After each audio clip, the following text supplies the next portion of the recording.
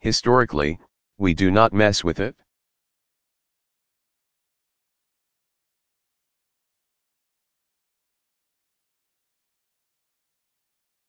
If it gets messed with, it would have profound implications for the global economy and could put our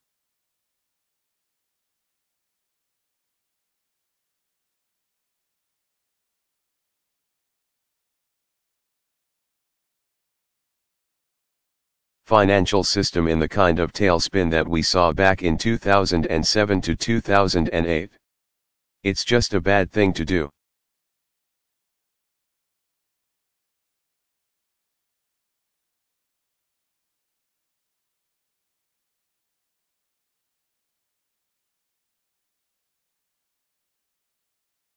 So we're not going to negotiate on that.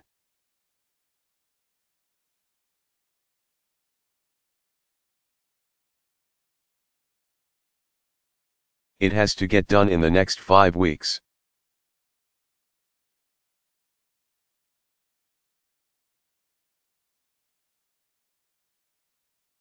So even though the continuing resolution to keep the government open lasts for 10 weeks,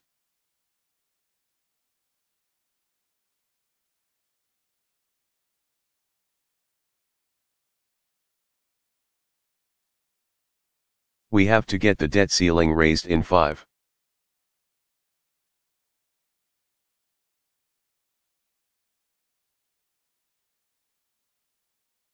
You've got a shorter timetable to get that done.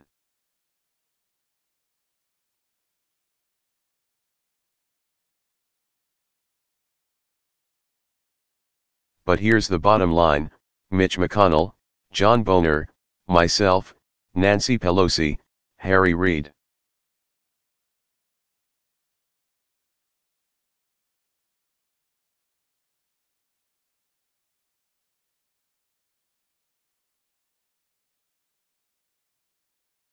We've all spoken and talked about trying to negotiate a budget agreement.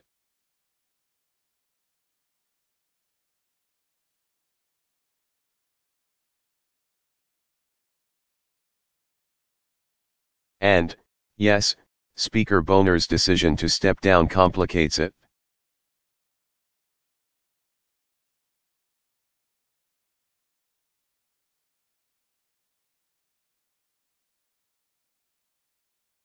But I do think that there is still a path for us to come up with a reasonable agreement that raises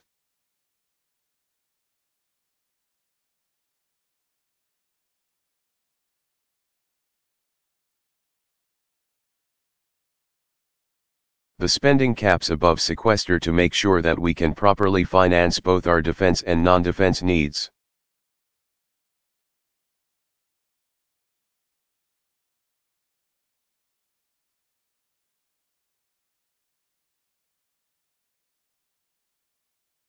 That maintains a prudent control of our deficits, and that we can do that in short order.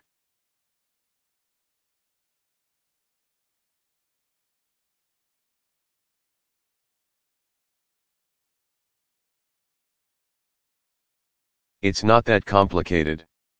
The math is the math.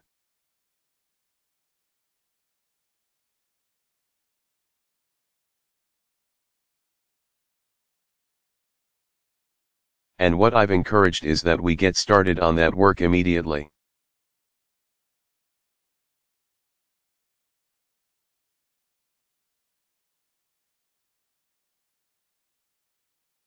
And we push through over the next several weeks and try to leave out extraneous issues that may prevent us from getting a budget agreement.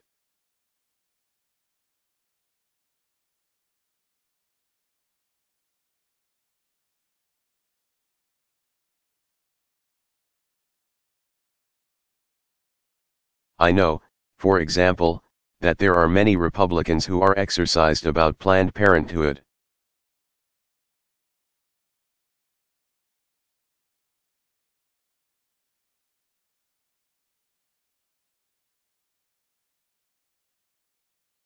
And I deeply disagree with them on that issue.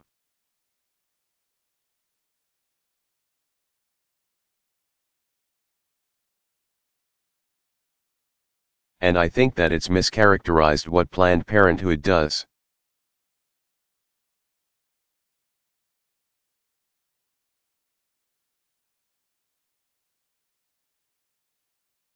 But I understand that they feel strongly about it, and I respect that.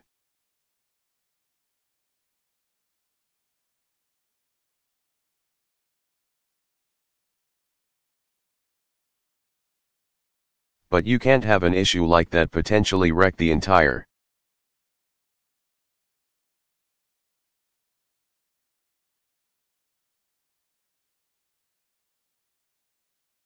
U.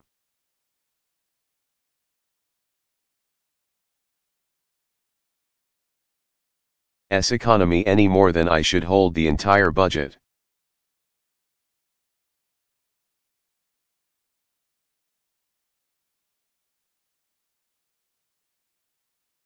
Hostage to my desire to do something about gun violence.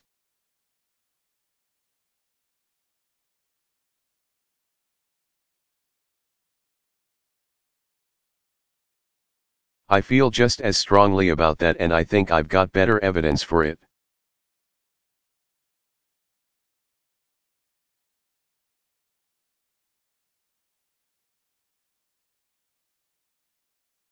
But the notion that I would threaten the Republicans that unless they passed gun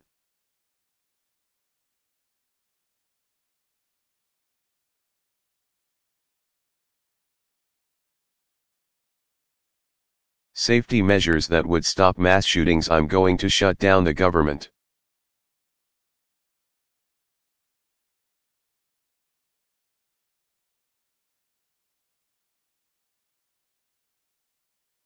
And not sign an increase in the debt ceiling would be irresponsible of me.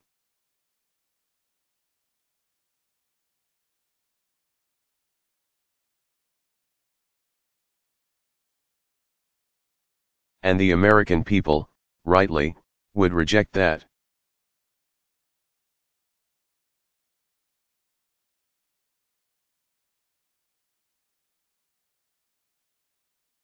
Well, same is true for them.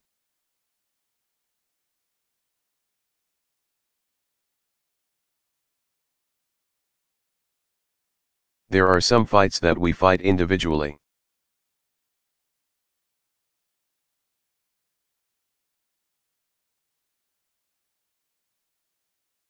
They want to defund Planned Parenthood, there's a way to do it. Pass a law, override my veto. That's true across.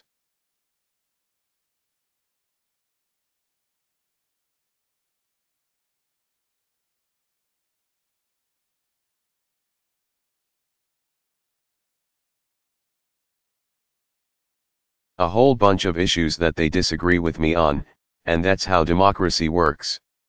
I got no problem with that.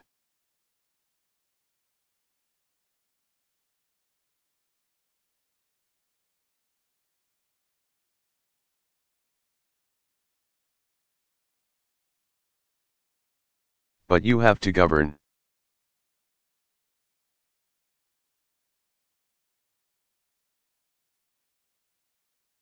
And I'm hoping that the next speaker understands that the problem Speaker Boehner had or Mitch McConnell had in not dismantling Obamacare.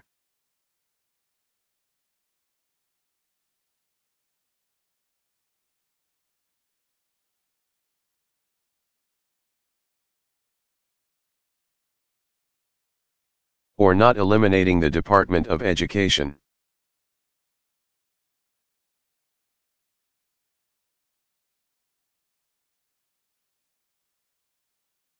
Or not deporting every immigrant in this country was not because Speaker Boehner or Mitch McConnell didn't care about conservative principles.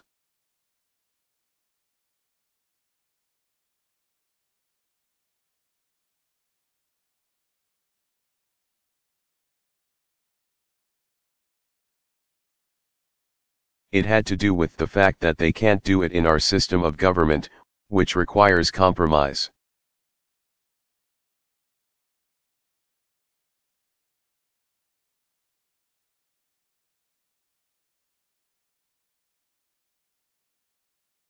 Just like I can't do everything I want in passing an immigration bill, or passing a gun safety bill.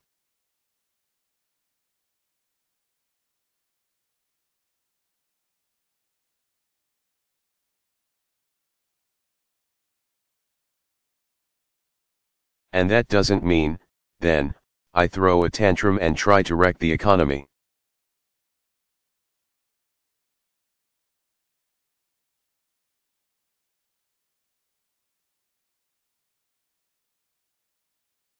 And put hard-working Americans who are just now able to dig themselves out of a massive recession, put them in harm's way. Wrong thing to do.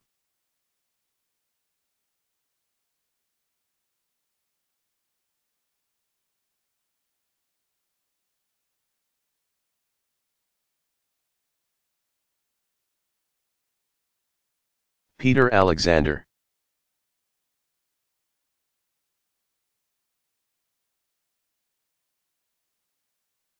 Question, thank you, Mr.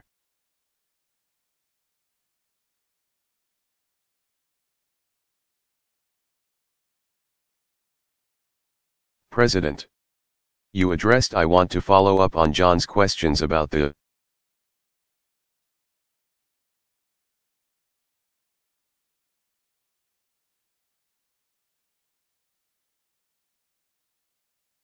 issue that's obviously deeply personal and moving to you, that is the gun issue.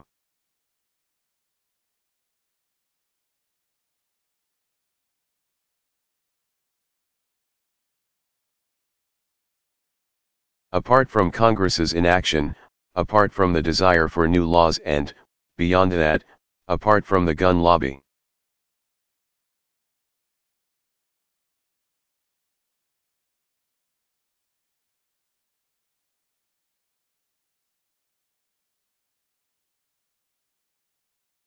As you noted, the pattern is that these perpetrators are angry, aggrieved, oftentimes mentally ill young men.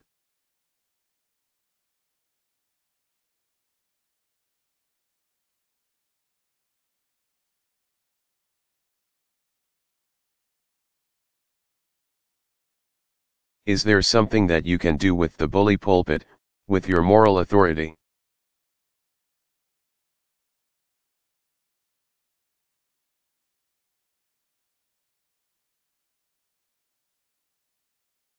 With your remaining time in office to help reach these individuals who believe that gun violence is the way out?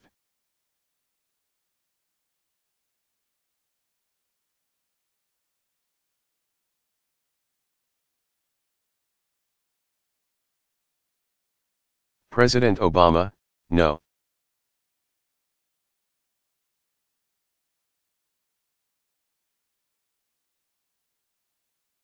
I think I can continue to speak to the American people as a whole and hopefully model for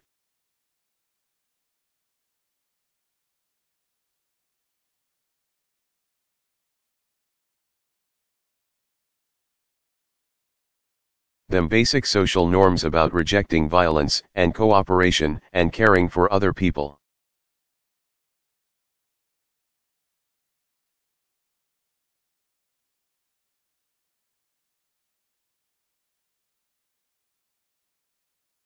But there are a lot of young men out there.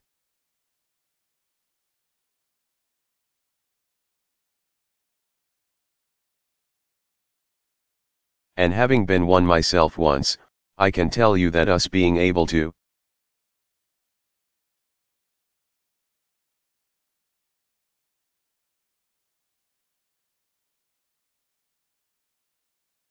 identify or pinpoint who might have problems is extraordinarily difficult.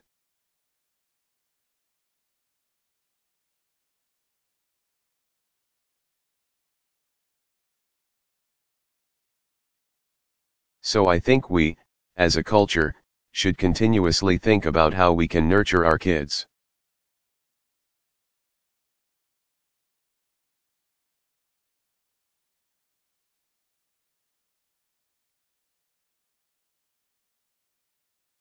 Protect our kids, talk to them about conflict resolution, discourage violence.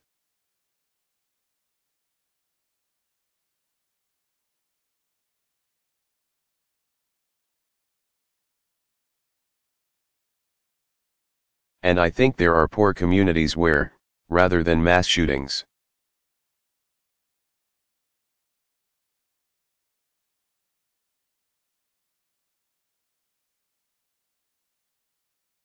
You're seeing just normal interactions that used to be settled by a fist fight settled with.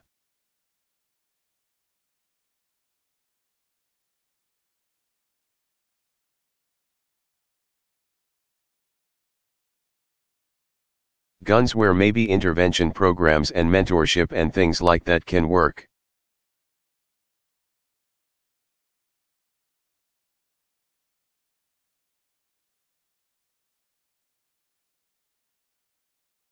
That's the kind of thing that we're trying to encourage through My Brother's Keeper.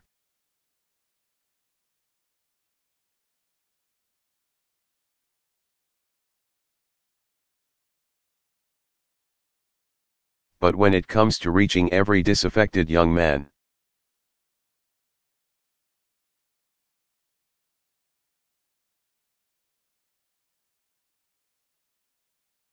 "99% of or 99.9% of whom will hopefully grow out of it, I don't think that there's a silver bullet there.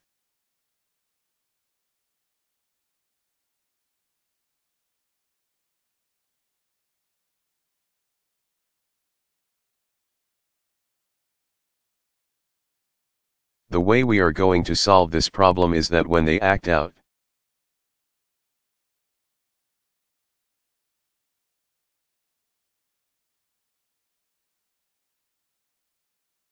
when they are disturbed, when that particular individual has a problem,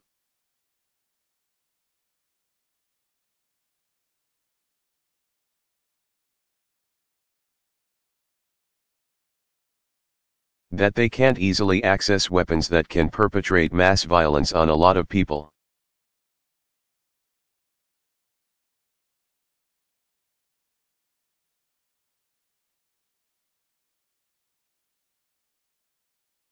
Because that's what other countries do.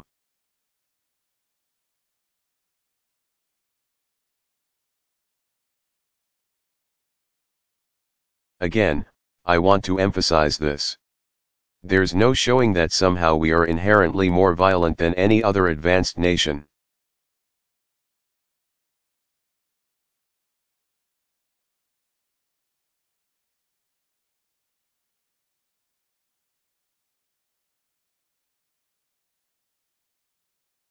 Or that young men are inherently more violent in our nation than they are in other nations.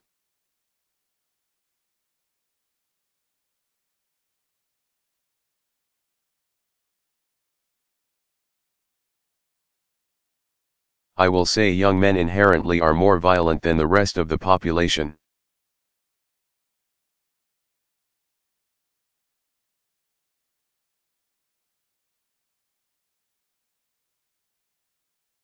But there's no sense that somehow this is it's something in the American character that is creating this.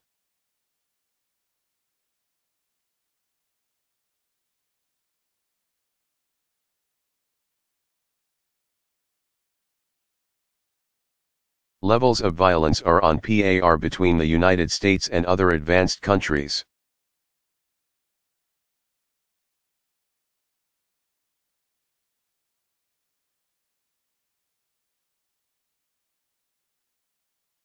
What is different is homicide rates and gun violence rates and mass shooting rates.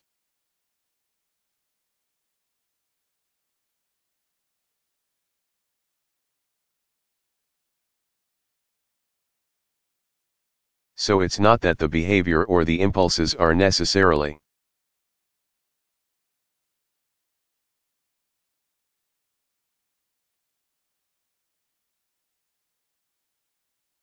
different as much as it is that they have access to more powerful weapons.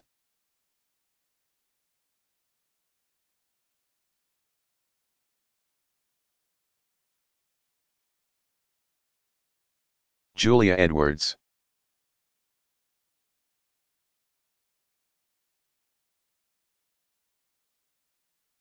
Question, thank you, Mr.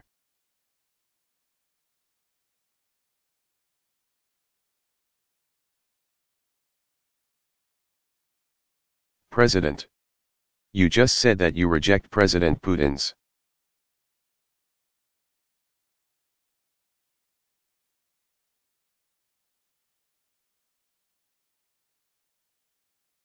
Approach to Syria and his attacks on moderate opposition forces.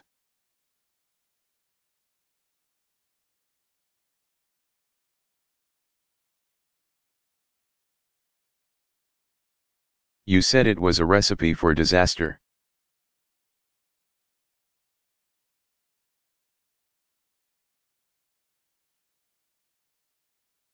But what are you willing to do to stop President Putin and protect moderate opposition fighters?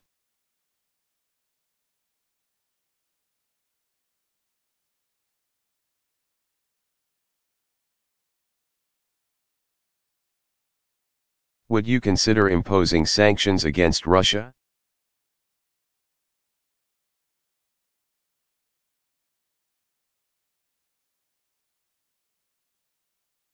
Would you go so far as to equip moderate rebels with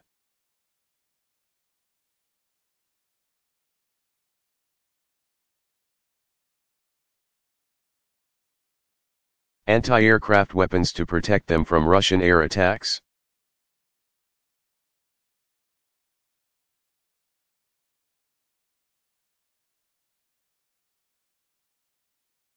And how do you respond to critics who say Putin is outsmarting you?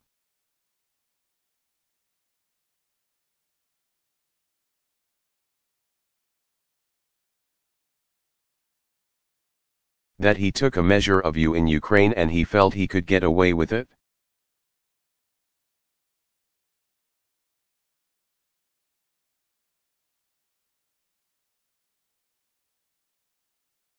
President Obama, yes, I've heard it all before.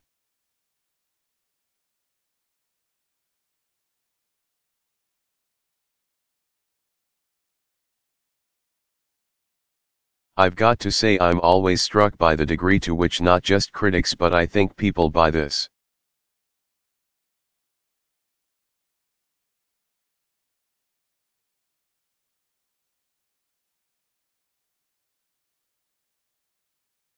Narrative.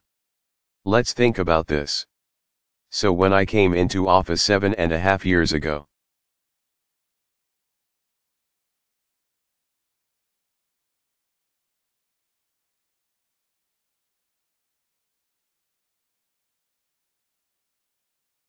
America had precipitated the worst financial crisis in history, dragged the entire world into a massive recession.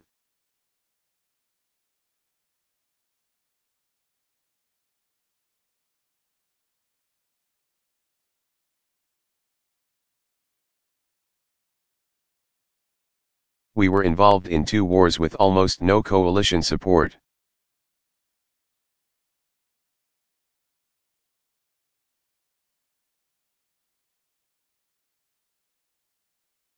US world opinion about the United States was at a nadir. We were just barely above Russia at that time.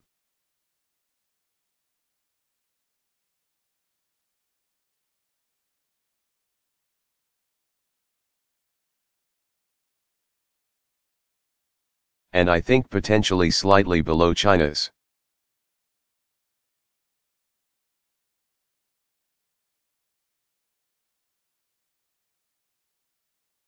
And we were shedding 800,000 jobs a month, and so on and so forth.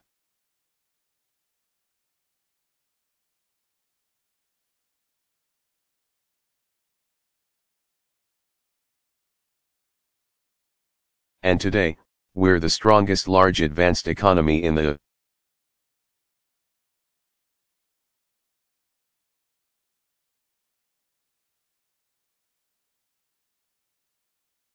world, probably one of the few bright spots in the world economy.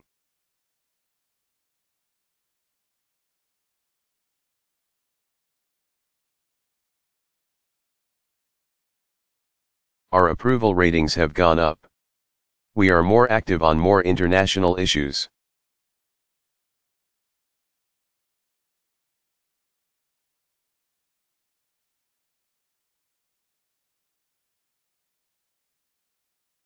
And forge international responses to everything from Ebola to countering ISIL.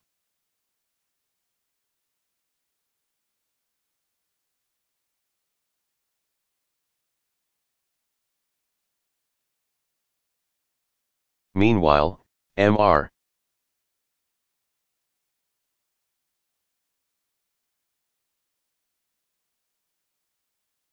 Putin comes into office at a time when the economy had been growing and they were trying to pivot to a more diversified economy.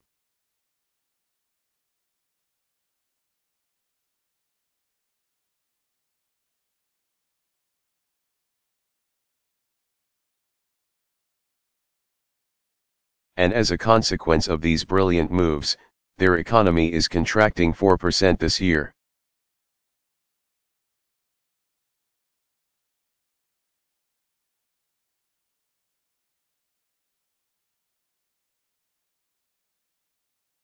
They are isolated in the world community.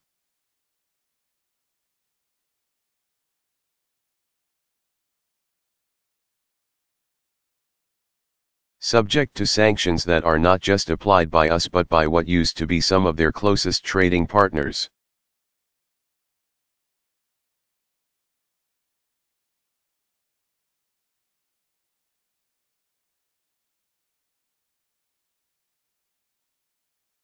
Their main allies in the Middle East were Libya and Syria. Mr.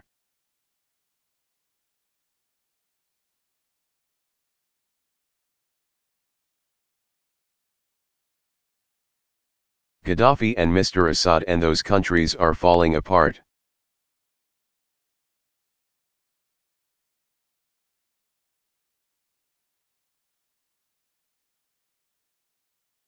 And he's now just had to send in troops and aircraft in order to prop up this regime.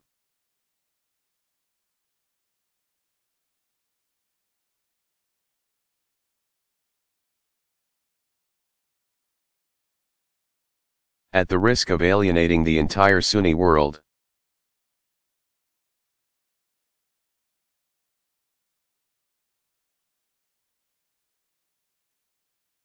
So what was the question again?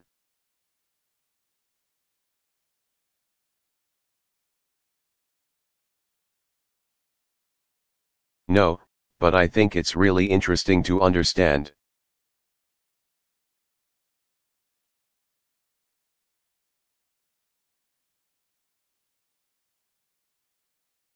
Russia is not stronger as a consequence of what they've been doing.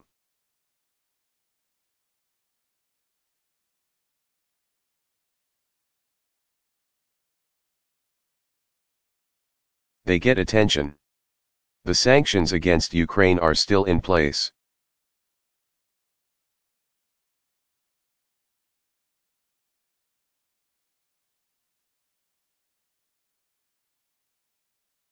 And what I've consistently offered from a position of strength.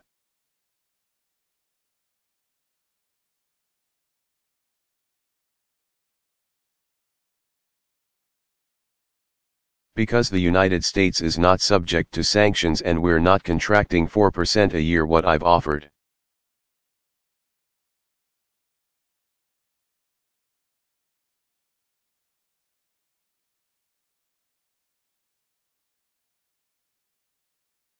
Is a pathway whereby they can get back onto a path of growth and do right by their people.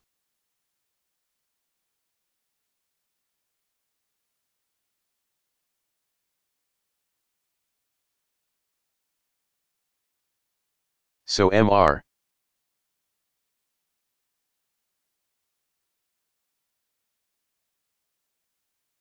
Putin's actions have been successful only insofar as it's boosted his poll ratings inside of Russia.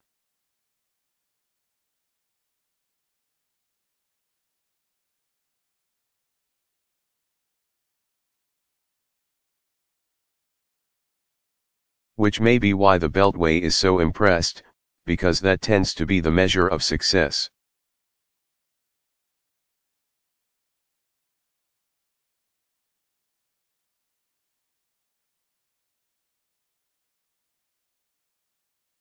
Of course, it's easier to do when you've got a state-controlled media.